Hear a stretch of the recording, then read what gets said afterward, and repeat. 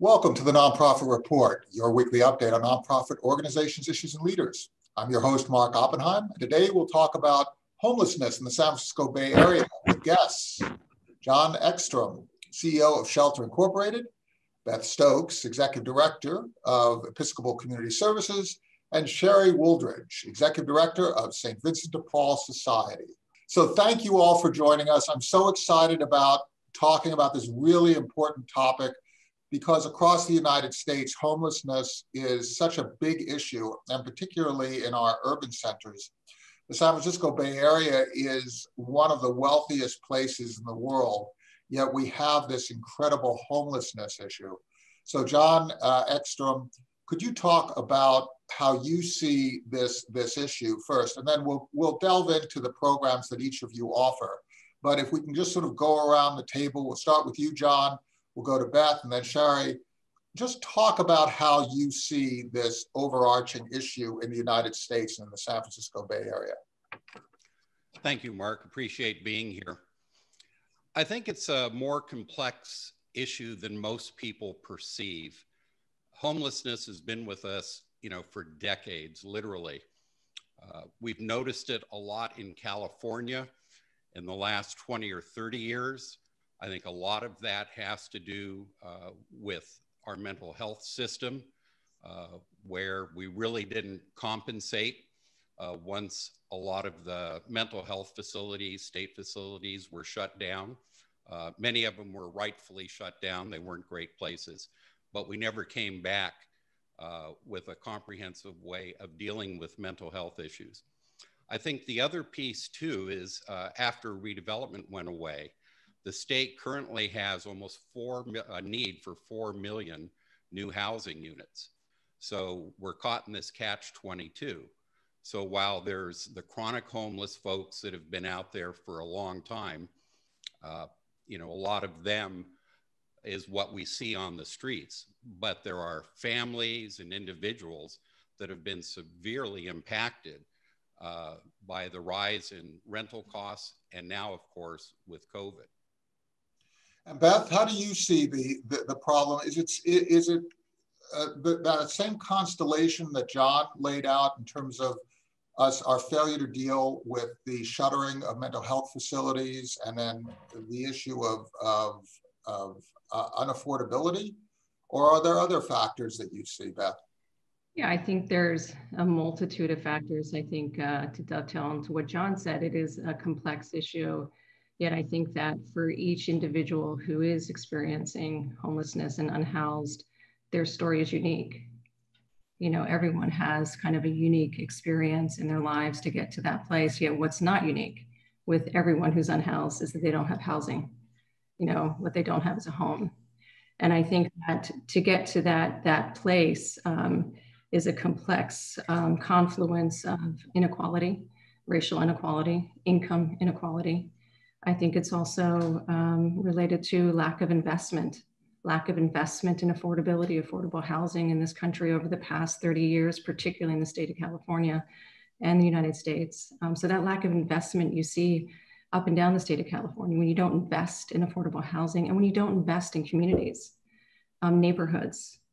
This is the result. So I think the one thing that I know for sure ends homelessness is a house. And I think that folks are better able to deal with the complexities of behavioral health issues, or in their efforts to recover from substance use, they're able to address those issues or to get a job. I mean, let's not ignore the fact around employment, also health inequalities really have an impact on people's finances and their ability to stabilize. So it's a combination of many of those things, yet certainly there's across the table, the issue is about affordability and housing and lack of investment and inequality across the country, and particularly in California.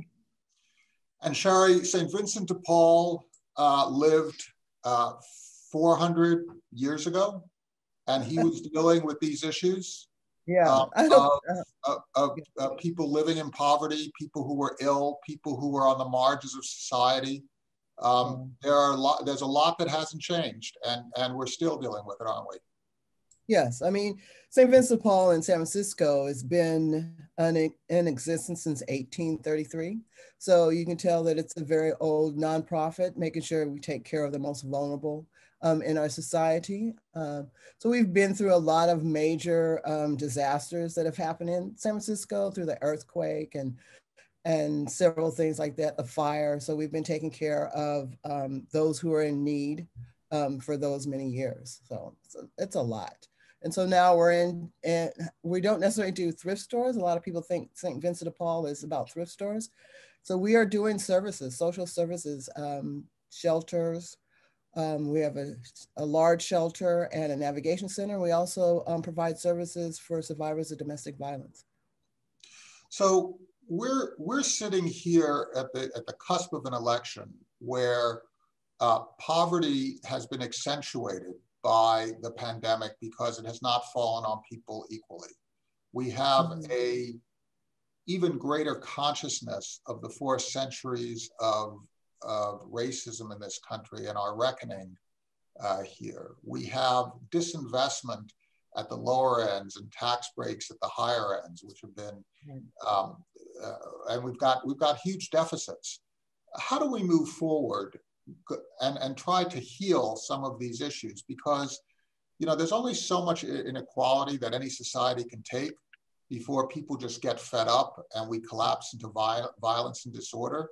Shari, how do you see us trying to create a consensus for support to solve these issues, where that will inevitably mean that people who have more will have to give more, whether it's through taxes or through contributions, in order to try and heal these disparities and bring American society together? How do you see this?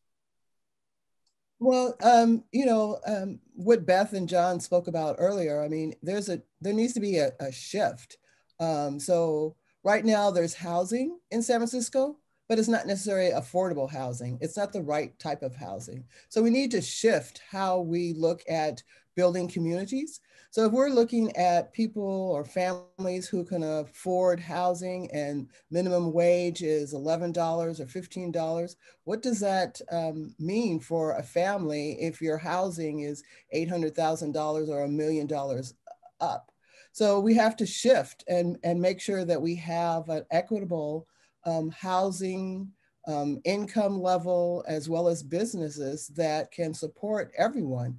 The ultra rich, so there's nothing wrong. We live in a capitalist society. There's nothing wrong with making money, but at the same time, those who are making money need to think about who's in their neighborhood, who's in their community. And that means shifting that mindset that housing is just not for the rich, but it's for everyone. Everyone deserves a place to call home.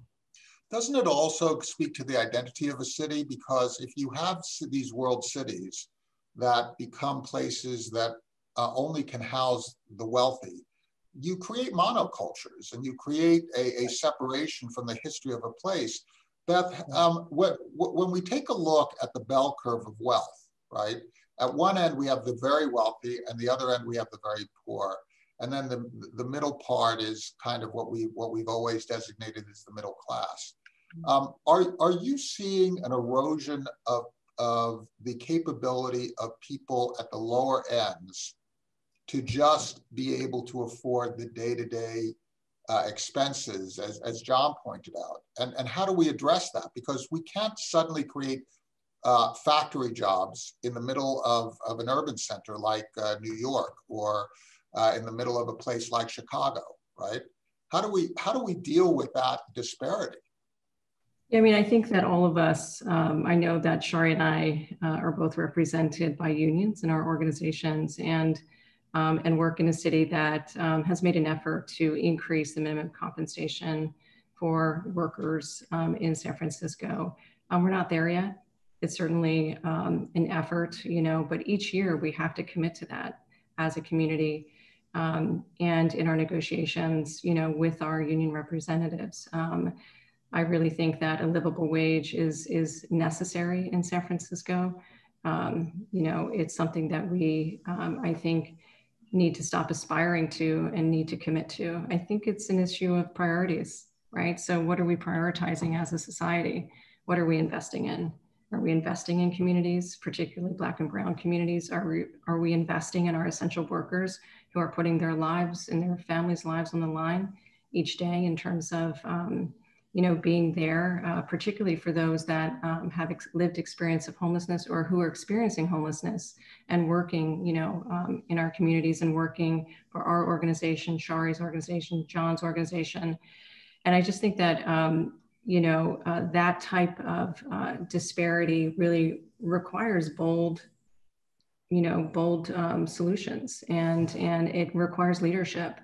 I know some communities are looking at universal cash transfers and ways to help really commit to bringing people up to a wage or an income, let's call it an income, where they're able to survive, and not just survive, but live, and have stability so that they can engage in some type of employment training or go to work, be able to afford childcare. I mean, affordable childcare is essential, particularly for single moms who represent a large percentage of those folks that are unhoused, particularly Black and Brown women who are single moms, right? You're pointing out something that's really important. I'm sorry for interrupting, but I want to draw attention to this idea of the working poor, of being stacked. And I see Shari and John, you're nodding. Yes. This idea of the working poor, previously homelessness, if you had a mental health issue, one can understand it was difficult to hold a job and to gain an income. If you were in real impoverished circumstances where you didn't have any job skills, okay, one can understand it. But now it looks like we're stacking layer upon layer of working poor, people who are on the front lines in restaurants or responders or teachers. John, are you seeing the same kind of stacking up in which we have people who are working their butts off, holding two jobs, but they're just not able to get the housing that they need? Yeah. Yes, there's two primary drivers that we see. So one is, in our capitalist society, the whole concept of supply and demand. I spoke earlier about the shortage of housing. Right. So our housing costs in the Bay Area have gone up 88% since around 2010, so over the last 10 years. Mm-hmm. And our increase in average household income has only gone up 17%. So you have that. Could you repeat that statistic, the juxtaposition there? Just certainly. So housing costs have gone up 88%, while income has only gone up 17%. So if you look at the graph, right, it's this gap that's been one of the biggest issues. And you add that in, it's the supply and demand piece to it. It makes it very, very difficult. The other factor is the minimum wage isn't enough. In Contra Costa County, where I am right now, it takes 4.5 minimum wage jobs to afford an average 2-bedroom apartment. 4.5 minimum wage jobs. 4.5. And I was born in San Francisco. I went to school there. I've worked there. And it's out of reach for really most people today. And it's spreading through the East Bay and beyond. So I think, what we need to tackle is not only the lack of housing, but also find a way to get the minimum wage much, much higher than it's been proposed both locally in, some of the cities and counties, as well as at the state level. And then you have the issue of disparity, in which the lower paid jobs are very often assigned to women versus men, right? You have the disparity of race, which is endemic, of education. And so what you end up having happen is a combination, a confluence of factors end up creating this caste system, really, Shari, right? I mean, we have a caste system in the United States. And you see this generation upon generation upon generation. Now, if we're helping to house people on a temporary basis. We're providing shelter on an emergency basis. How do we lift people out of poverty on a sustained basis in order to change the calculus? And is there a role for some sort of legislative or legal framework, regulatory framework, that also has a consensus agreement so that we don't end up having these incredible political fights that just create more heat than light? How do we deal with that from a St. Vincent de Paul perspective? Well, I don't think it's necessarily on St. Vincent de Paul or even nonprofits. I think you said, it's a political thing. So it's an investment in the city from the supervisors and the mayor. And I think the mayor has done a good job, along with some supervisors, of making sure there's some reinvestment into the African-American community in San Francisco. At one point, the population of African-Americans in San Francisco was at 13%, maybe in the 70s, late 70s, early 80s. Now it's currently around 4 to 6%, but 37% of the homeless are African-American. So there's a big, huge need for reinvestment at the educational level, housing level, supporting so that there's home ownership. Otherwise, you're going to lose the entire African-American population, because there is no way for them to catch up to where there's some good jobs with when the ports were open, the shipyards. That's when a lot of the economic boom for the African-American community was there. And now those jobs are no longer there. They have shifted to the tech jobs, stuff that people can do and work from home. So we need to reinvest in that kind of job training, workforce development, and support with housing. So could you make the case, if I'm a tech executive or I'm in financial services, why do I care to have my taxes increase? Why do I care to contribute philanthropically to somebody who is not of my race? Why do I care, Shari? Why do you care? I think any community needs to be diverse. It's a richer community. I mean, this is what America was built upon, is, equality for all. And so how do you live in a monolithic type of environment and think that you can contribute to the community, that you're a citizen of the world? I know that a lot of people who have traveled and seen different parts of the world, they have a different mindset of those who stay in their own community and know only about their own world and their own family. I think in order for us to be continuing to be a strong nation, a strong neighborhood, we need to have diversity and equality and equity and inclusion. Otherwise, we're going to continue to have these major divides that are breaking the country right now. And Beth, how do you make that? I'm sorry, go ahead, Beth.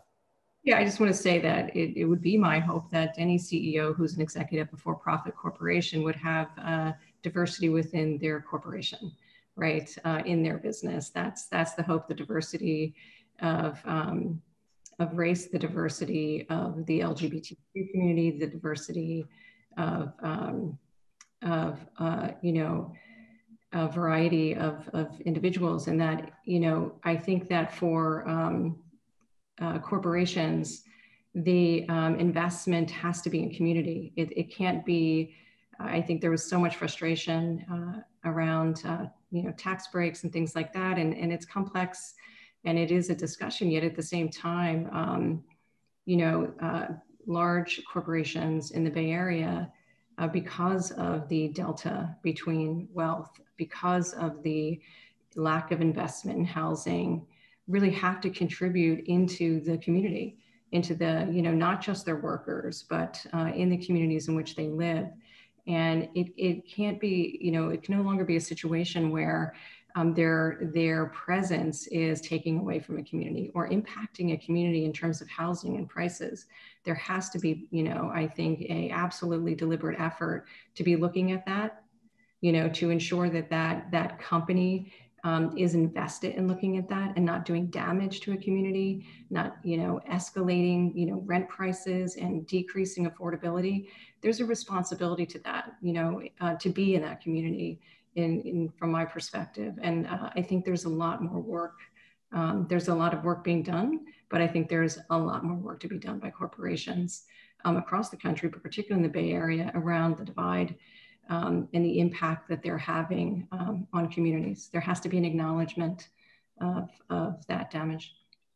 I think there's also a very selfish argument to be made. If I'm a tech executive and I don't really live amongst people of diverse incomes, of diverse races, ethnicities, sensibilities, my customers are those people. They are buying my software, my hardware, my devices. If I am a banker, my customers, the people who are actually supporting my lifestyle, are people who don't necessarily look like me or live like me, right? The more customers I have, the more we allow people to fall into poverty, the fewer customers I have, the less thriving my business becomes. Right. So, and so if not for the sake of values and a question of diversity, even just self-interest would seem to indicate that that's where we should go. We did 2 polls. One, we asked whether this problem was solvable. 88% of people said that it was, and 12% of people felt that homelessness is not solvable. Let's talk about the solutions that you each see, and start off with John.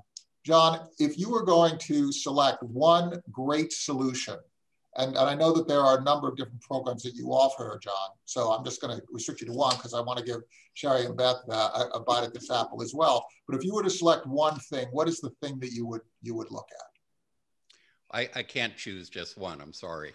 So, but I'll be quick. So at Shelter Inc., we're actually going to have our 34th anniversary on November 17th. So we've been around a long time. We actually operate in 3 counties now, Contra Costa, Solano, and Sacramento. So it goes back to something Beth said earlier. There's a widespread of needs for people who are homeless. And it's really, you have to treat each individual and let them go down their own path. There isn't one single solution. So in our world, we have 5 shelters across the 3 counties. We have hundreds of units of permanent supportive housing, as well as rapid rehousing. So the difference is permanent supportive housing is people that have mental or physical disabilities, and they get subsidies. In rapid rehousing, we provide a subsidy for a limited period of time going forward. And more important to today where we are is our prevention program. So we've been fortunate in a couple of the counties where we've received a fair amount of money from both foundations as well as city and county governments to be able to provide those families who have been severely financially impacted by the pandemic to help them maintain their housing over time. So I really think there needs to be a variety of solutions out there because everybody starts, from their own unique place. So your point is to meet people where they are first, exactly. And each individual. Shari, how do you see it? Yeah, I would agree. I mean, so there's different reasons why people are homeless. I mean, we even have, in our shelters, we even have people that are working that are homeless because they can't afford a place of their own. And I think one of the things we're known for is making sure that we treat our homeless, we call them guests as opposed to clients or homeless. Those who are unhoused are our guests. And we make sure we treat everyone with dignity and respect so that they still have that ability to do what they need to do. And so we're working on problem solving with all our guests. What do you need? What are you missing? How do we help you? How do we refer you to an organization, to income, whatever you need. So I think that you have to treat everyone based on that one-on-one connection to decide on what they need to do to end their homelessness. And Beth, I take it that you also believe that we have to look at the individual, but let's also talk about organizing, because you also have to create programs that cross individuals. So as you create programs, where do you emphasize the first line of defense? Yeah, I mean, I think one of the things, that's a great question. I think that I will go back to the other question for a moment. And in terms of, on the macro scale, I do think that a piece of it that often gets left out of these conversations is displacement in communities, particularly in poor communities or communities that are not invested in. And so I think that we have to really look at displacement, and we have to look at prevention. We have to really pay attention to folks falling into homelessness. We're often in reaction mode in terms of line of defense, to get to your question. Whereas I think there has to be a lot of work done to ensure that folks that are older, who, should not be, falling into homelessness. The idea of, oh, we're gonna, work with someone who's 75 and be able to get them into job training program and other tools in the toolkit that folks utilize to try and stabilize someone's income and get them into housing and stabilize in housing. That's not the solution. And so I think that there's a multitude of things we have to look at as a community, as a society. And I think we have to really stop folks from being displaced, to Shari's point, from their community. We have to prevent people from falling into homelessness in the first place. So we're not always in reaction mode, that we're getting ahead of it. We have to go upstream and look at the systems, the folks that are impacted by systems the most, systems like the criminal justice system. And when you ask me about what is that front line of defense, for me, it's really kind of looking at housing and housing affordability. And I go back to that, and I will continue to go back to that, because I think that for many folks, particularly when you look at folks coming out of the criminal justice system who walk outside of the door and into homelessness, it's inexcusable, right? Folks need to walk out of the door and into a home, right? To give them an opportunity to stabilize their lives. And I think that that's what we can and should be focused on. One, in trying our very best to ensure people do not become homeless in the first place. And then on the other side of that, really ensuring that we have a healthy supply of affordable housing and supportive housing, making that distinction that John made, that this is about, for folks that are chronically homeless, that have very complex issues, that we have deeply affordable, supportive housing they have a lease in their name, and they have services on site so that they can stabilize and not be on the street, for decades, because we see that. There is a fallacy that although it is a fallacy, it's a valid concern, that we create sustainable codependence. The fallacy is that nobody wants to be sustainably codependent. People want to figure out a way to be independent. We asked in a poll, what are the most important things we can do to reduce homelessness? And the results are really interesting. The highest responses were to increase early intervention programs, provide more supportive services, which is a flavor of that, integrate affordable housing into all kinds of neighborhoods so that it's spread out in regions as opposed to clustered, and provide more temporary shelters so to get on your feet. So it's a combination of affordability and quick interventions to prevent people from falling into homelessness. The least votes were received by sort of the punitive approach. And then we also took a poll as to who's responsible for this. And that was also very interesting. Individuals got 6%, businesses 3%, nonprofits got 12%. 72% felt that government has a role. So let's talk a little bit about this as we close, and we'll take the reverse order, and we'll talk. We'll start with Shari, and then Beth, and then John Eckstrom. As you look at government and government's role, do you believe that government has the primary role? And how do we deal with the fact that every time government gets involved, we end up with these massive societal arguments in which we have, people dividing into camps and saying no government, bad government, or whatever? How do we now take an approach that incorporates these various concerns and ends up with more light than heat generated, Shari?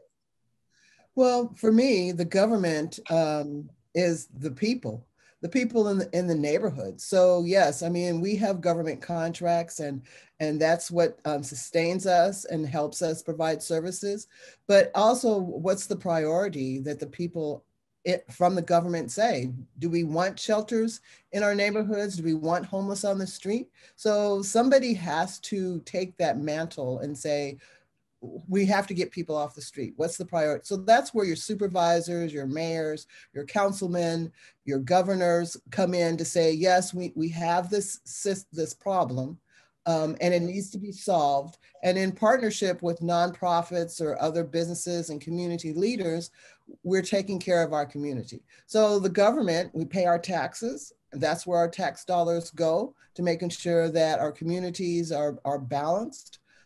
So I think everyone has a part. So the government is the larger part, but at the same time, we also have community leaders and nonprofits. So it's a shared responsibility.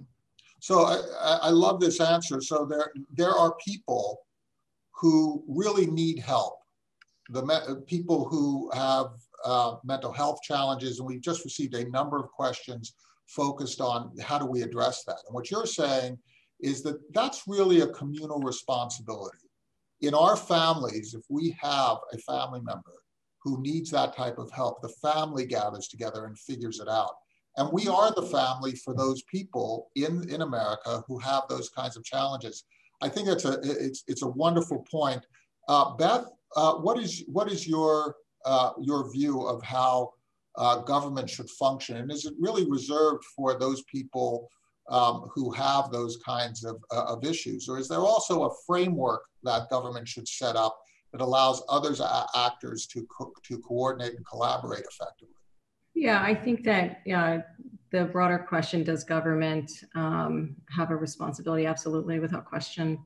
I think that government does have a responsibility in terms of providing the safety net for people not to fall through and be on the street. I think that there is a responsibility there. I think government, participates in taxing its citizens and has a responsibility to invest in communities and invest in housing. The revenue that comes into communities, it's nothing that an individual would be able to provide, or for the most part, even a corporation or a foundation for that matter. And so, but we need everyone to participate in the solution. And to Shari's point, there are,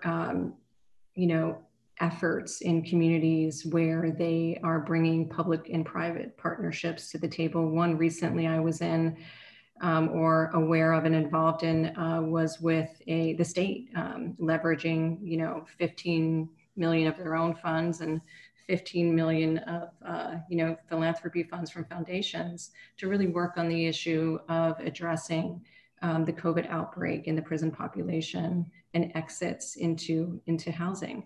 And so the type of efforts like Tipping Point and the San Francisco Housing Accelerator Fund, and how we all partner together to really kind of leverage resources, because I think that that's essential. I think it's essential that a community member participate in elections and participate in becoming an elected official so that they have a voice and can represent their constituents and community. We're all part of the solution, but it takes a political will.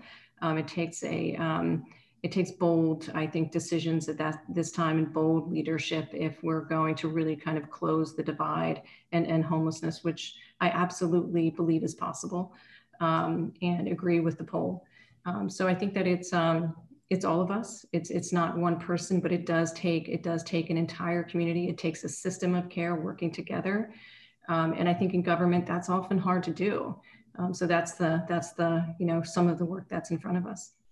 And to take a regional approach, let me just say this too, that I do think that we have to work more regionally in California and in other states to really address the issue of homelessness. So we're coming to the end of our time. John, I'm going to give you the last word. We hear a lot about income redistribution. And the question that I have is that we take money from citizens and employ it for the common defense of the nation. Is part of what we need to do to strengthen America to deal with poverty so that we take capability that is on the sidelines that can't actually be productively invested in strengthening the country and create a circumstance where people can work, can live, can contribute, and thereby make America stronger, which would justify my taxes being spent for that. Is that really part of it? Are we defending the nation and strengthening the nation through these types of programs? I believe we are. Beth mentioned, you know, the safety net, and I'd like to talk about that just for a second. So when Ronald Reagan, I'm old enough to remember listening to him on the TV when, we won't talk about my age, shutting down the mental health hospitals, he said, well, families and churches will take care of them. So back in the 1800s, that was a true statement. People lived in small towns. The center of the town was the church. Everybody went. Multiple generations of families lived there. Everybody knew each other. Yeah, you had that ingrained safety net. You know, I have family all over the world, right? Church is much less visited these days compared to what it was, you know, 100, 200 years ago. So that's my comments on that. Back to the income inequality piece.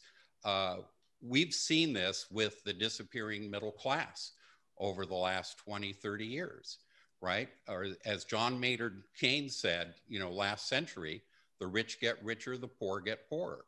And his prediction from the early 20th century is happening. And that's what we're seeing. So how we redistribute that wealth, you know, the government typically does it through tax programs. And Beth is correct in saying that this is a regional issue. I'll call your attention. I don't know if you can see this, but this was a Bay Area Council report that McKinsey did. And their #1 finding was this is a regional issue.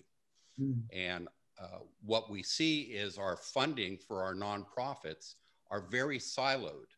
So you get dollars for one specific thing. And what us as nonprofits have to do is pull those funds together and braid them to create an effective program, right? So, and that's, I think, part of the difficulty. Shari mentioned, you know, the system of care that we have. We have people in crisis with oftentimes not all the abilities in order to be able to navigate a very complex system of care. So part of our approach is, and our mission is self-sufficiency. So we provide as many wraparound services as we can, either through our own programs and staff or by collaborating with lots of other agencies, because it takes all those resources to help people get onto that path of self-sufficiency. I think another term for income redistribution is investment in solving certain problems. We're a problem-solving nation. We've always been strongest when we've had two things going for us. One is engaging our diverse communities in problem solving, whether it's on the business side, on the social civic society side, on the government side. When we are focused on problem solving instead of arguing about things, we are strong. And the other piece is that when we have a strong middle class, we see middle class under threat. We see us arguing instead of solving. Let's adjust ourselves. Let's do what we can for ourselves and with our friends come together and change America in the way that we would envision the country being stronger. I'd like to thank you all for being with us. That's the nonprofit report for today. Thank you so much, John Eckstrom, the CEO of Shelter Incorporated, Beth Stokes, Executive Director of Episcopal Community Services, and Shari Wooldridge, the Executive Director of St. Vincent de Paul Society. Thank you so much for your work. Attendees, thank you for coming, and stay safe, mask up.